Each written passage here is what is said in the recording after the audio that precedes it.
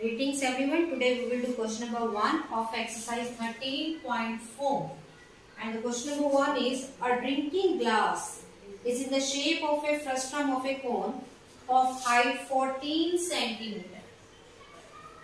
So this is the glass and it is in the form of a frustum and its height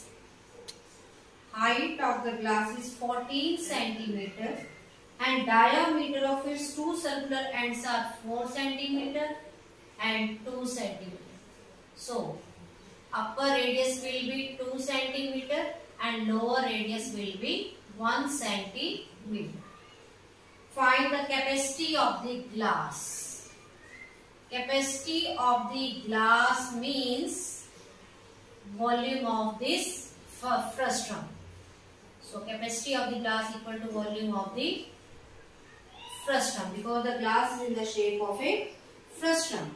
And what is the volume of a frustum? The volume of a frustum is 1 upon 3 pi h into r square plus r square plus r into r.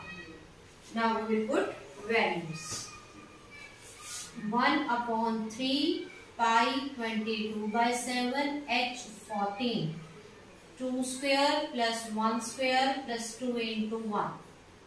7 2s are 14.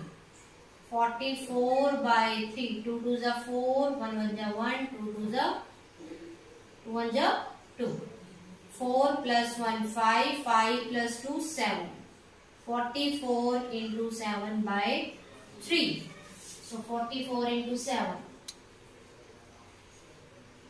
308 upon 3. So it will be 3 1s are 3, 0, 3 2s are 6, 2 centimeter. So this is the capacity of the glass. Okay. So this is the question number 1 of exercise 13.3. I hope you all have understood. Thank you for watching. Have a nice day.